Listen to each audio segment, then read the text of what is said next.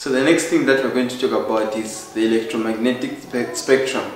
So the electromagnetic spectrum consists of waves that have different wavelengths. So this starts from the radio waves to the gamma rays.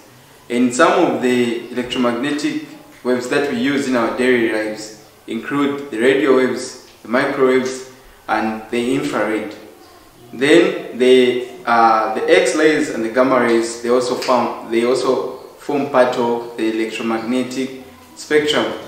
And how the sequence is arranged, we have the radio waves, the microwaves, the infrared radiation, the visible light, the ultraviolet waves. We have the X-rays, we also have the gamma rays. So let me just write these points down. So I've said the electromagnetic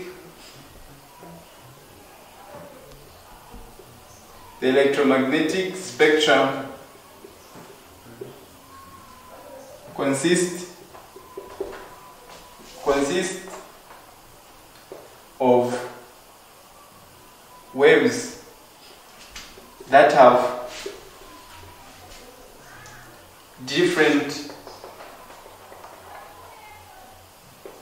wavelength.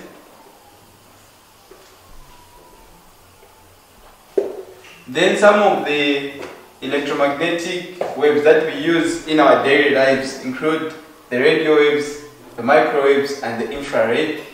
So some of the electromagnetic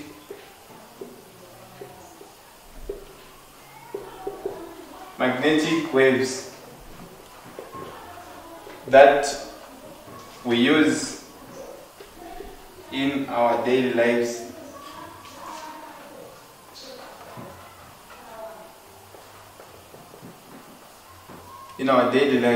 include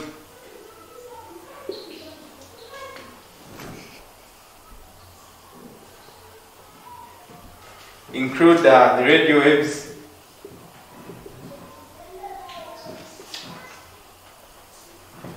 the microwaves,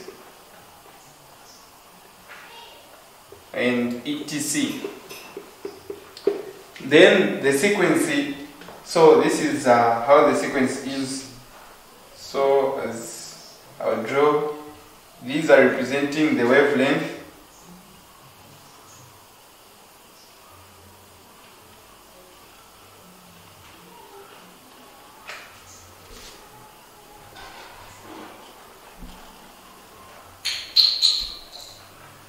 So the radio waves, they have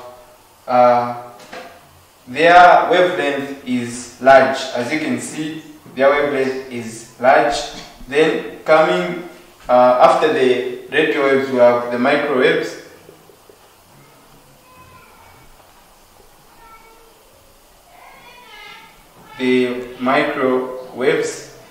Then the wavelength of the microwaves is also large, but it's not larger than those of the radio waves. Then we have the infrared radiation. So also these, they have a large size of the wavelength, but their wavelength is less than that of the microwaves and the radio waves. Then we also have the visible light.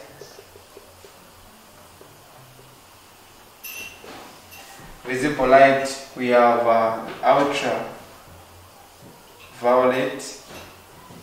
ultraviolet waves. Then we have the X-rays and the gamma rays.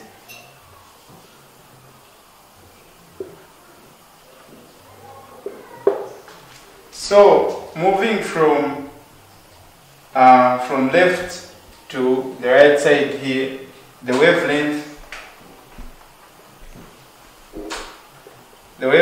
is reducing while the frequency is increasing. So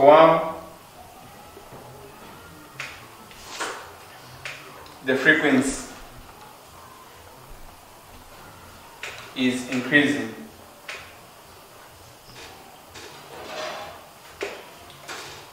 Then let us now look at the length of the wavelength.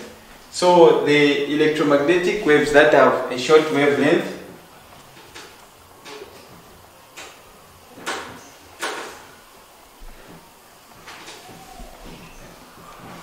so electromagnetic waves that have a short wavelength, we have the gamma rays. We have the gamma rays, and the source of the gamma rays is nuclear radiation. So nuclear radiation. We also have the X-rays, and the source of the X-rays is explosions.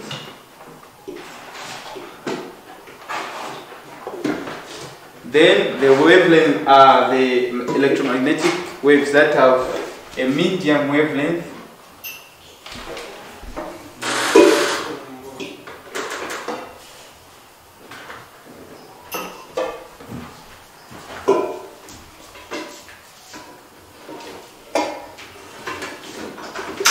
We have the ultraviolet.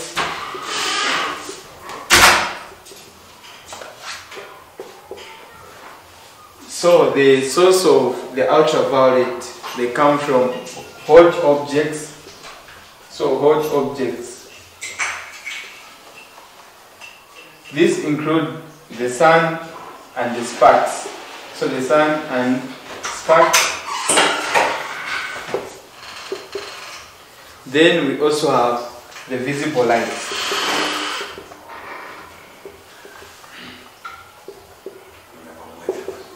The source of the visible light, we have hot objects. So this includes the sun. Then the other electromagnetic wave that has a medium wavelength, we have the infrared radiation. Infrared radiation.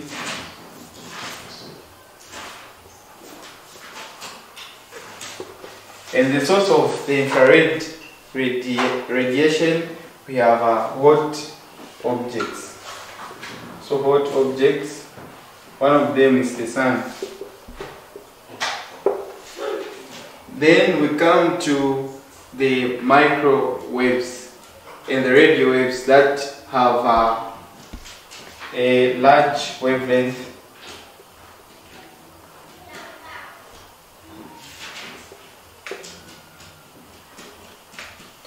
So those that have a large wavelength, we have the microwaves and the radio waves. So the microwaves and the radio waves. So the microwaves, they come from short transmitters. So these transmitters include those that transmit signals for the cell phones. So these, they come from short transmitters. Then the source of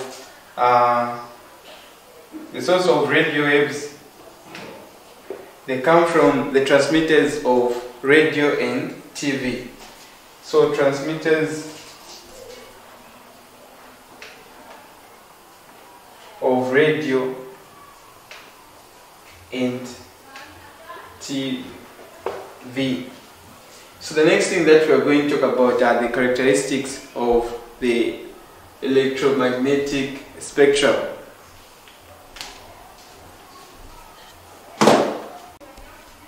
So the next thing that we're going to talk about are the characteristics of electromagnetic waves.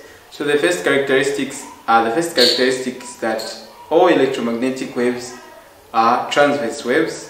The second characteristic is that all the electromagnetic waves, they are able to pass through vacuum.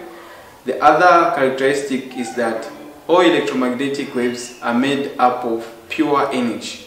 And the other characteristic is that these electromagnetic waves, they travel at a speed of light, which is 3 multiplied by 10 to the power 8 meter per second. So these are the characteristics of electromagnetic waves.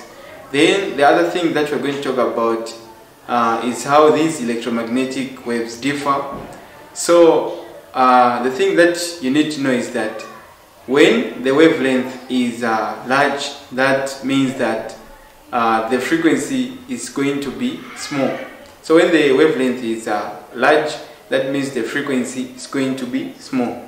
Then the other thing that you're supposed to know is that when the wavelength is small, that means that electromagnetic wave has a high energy. And when an electromagnetic wave has a high energy, that means that its penetrating power is very high.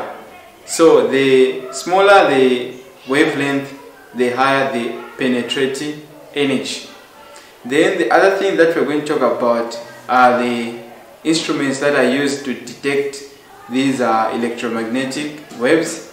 So we'll start with the gamma rays. So the gamma rays are detected by the Giga-Mura counter. Then the X-rays, they're detected by the photographic films. Then the ultraviolet, they're detected by the photographic films. Then the infrared are detected by the skin. Yeah, they're detected by the skin. Then the microwaves are detected by the aerials and the satellite. They're also detected by a container that contains water in it. Then the radio waves are detected by the areas that have a TV or a radio set. Then the other thing that we are going to talk about are the harmful effect of the electromagnetic waves. So one of the harmful effects is that they cause skin burns. That's one of the harmful effects. The other harmful effect is that they cause cancer. Then the other harmful effects is that they cause mutation to the cells. So these are the harmful effects. So let me just write down what I've said. So the first thing that we're going to talk about are the properties or characteristics of these electromagnetic waves. So I've said the first characteristic is that they are transverse waves. So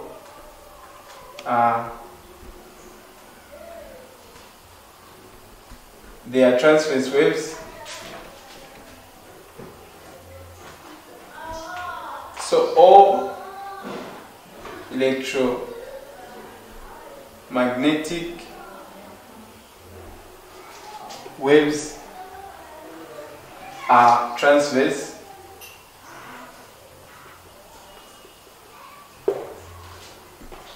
Then the other characteristic is that they are able to pass through vacuum.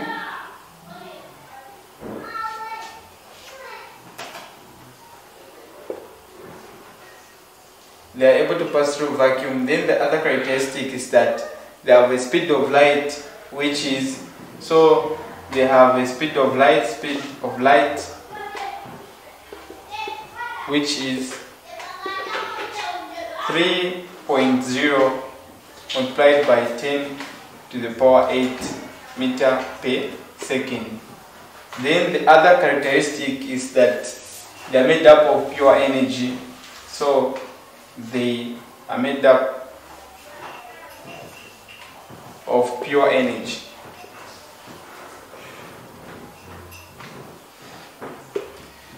Then the differences in these electromagnetic waves. So the differences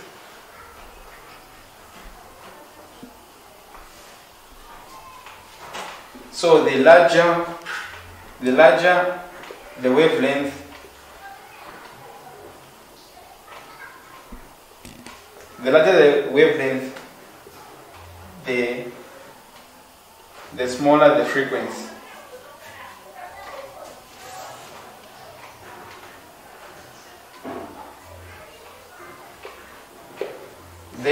the smaller the wavelength, the larger the energy. The smaller the wavelength,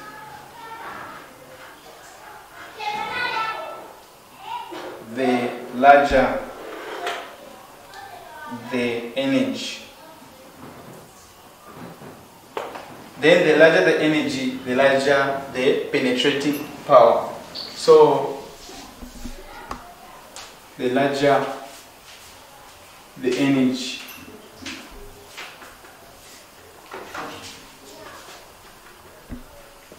the larger the penetrating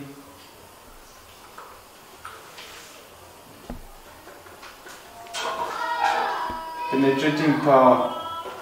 And as you can see from the sequence, the gamma rays, they have a small wavelength, so that means the gamma rays have a high penetrating power. So the gamma rays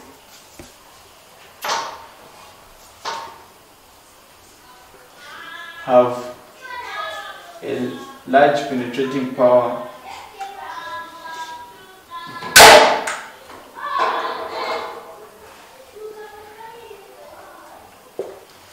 Then the other thing that we're going to talk about are the instruments that are used to detect. So instruments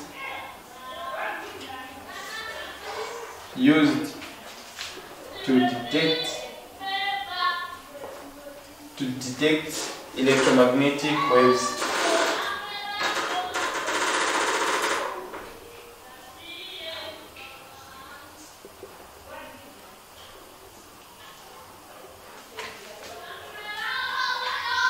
So for the gamma rays,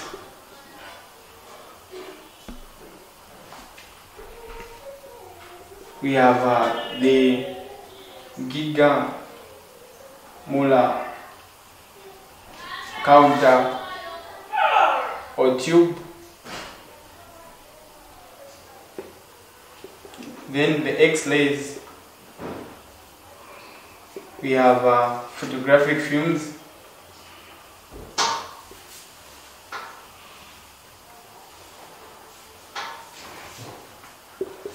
Then the ultraviolet, we have the photographic films.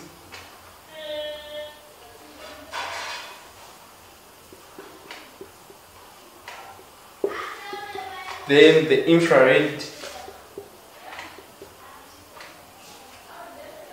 we have the skin. Then the microwaves.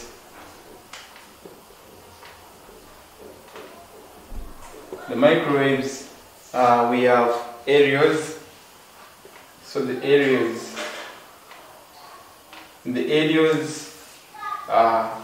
and the satellites. Then for the radio waves,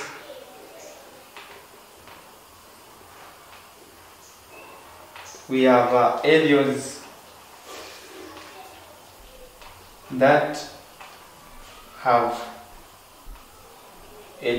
have a TV or radio set. Then the harmful effects. So the harmful effects of these electromagnetic waves. The first harmful effect is that they cause skin burn. So they cause skin burn. The other harmful effect is that they cause cancer. So they cause cancer. And the other harmful effects that they cause mutation.